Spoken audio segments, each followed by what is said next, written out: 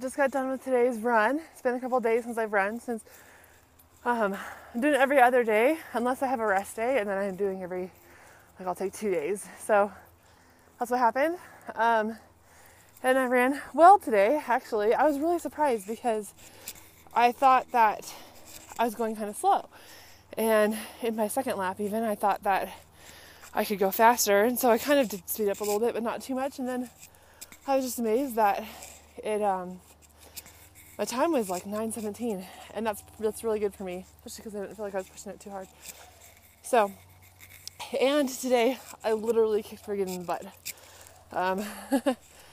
So, yeah, he got in front of me and I just couldn't do anything about it. And so I kicked him in the butt on accident.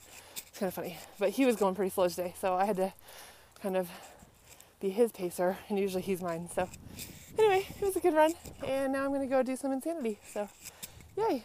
Bye.